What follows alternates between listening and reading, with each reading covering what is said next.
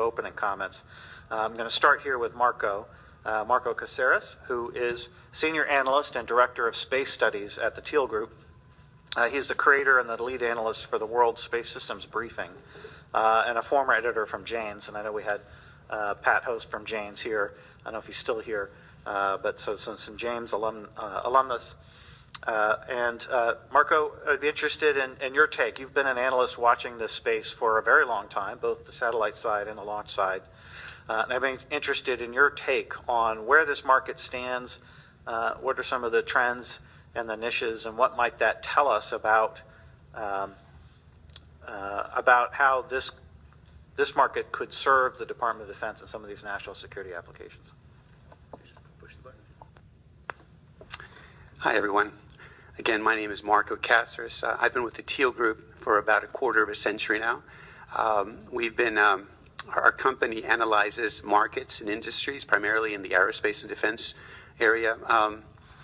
My colleagues analyze missiles, aircraft, drones. I just happen to do launch vehicles and satellites. This expected boom in the market for satellites and launch services is kind of what we've been waiting for, what I've been waiting for the last 20 years. We thought it was going to come back in the 1990s when you saw the Iridiums and the Globalstars and the Orbcoms and others, and the Teledesics that never happened. We thought it was going to happen in the early part of the last decade when you saw all these proposed big broadband geostationary communication satellites being proposed. None of that happened. Let me correct mine. Some of that happened. Iridium, Globalstar, Orbcom, they all happened. But the companies that you see in charge of that, those systems now, didn't exist back then. Those companies, those first generations companies, they went bankrupt because none of those systems cost what they were expected to cost in terms of developing, building, and launching them. They were much more expensive. So, for example, Iridium, that was projected to cost $1 billion, a system of 66 operational satellites at low Earth orbit, ended up costing over $5 billion. So when I hear either NASA or the U.S. military or any commercial company talk about the cost of their satellite or their launch vehicle or their constellations, I automatically multiply that cost by a factor of 5 or 10.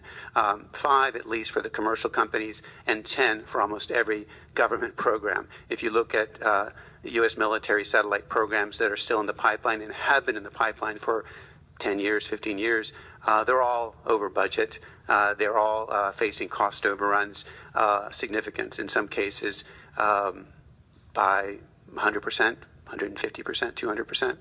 So with that, I think it's important to, when you look at these forecasts, be it the ones we do or the ones CSIS does, for the numbers of satellites that are being proposed to be built or that will be built and launched over the next 5 to 10 years, and the number of launch missions that it'll take to get them up to orbit, you have to be very skeptical about these forecasts because they really are educated guesstimates, certainly from 5 to 10 years out.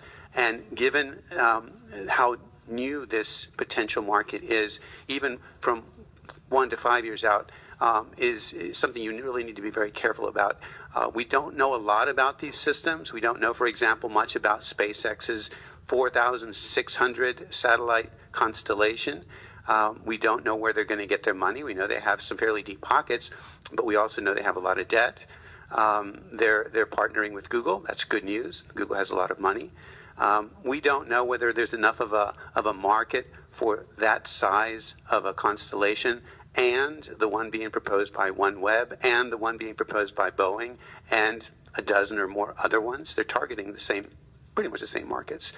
So I'll leave you with that. Just be a little skeptical when you see these forecasts. You know, reminds me, of course, the famous Yogi Berra line about, predictions are tricky even about the future. I like to supplement that as someone who looks at a lot of data that is past looking, which is to say it's actually awfully hard to predict the past, too. It's awfully hard to look at data and figure out if you can say with clarity what really happened, even in the past. So it is a tricky business for sure.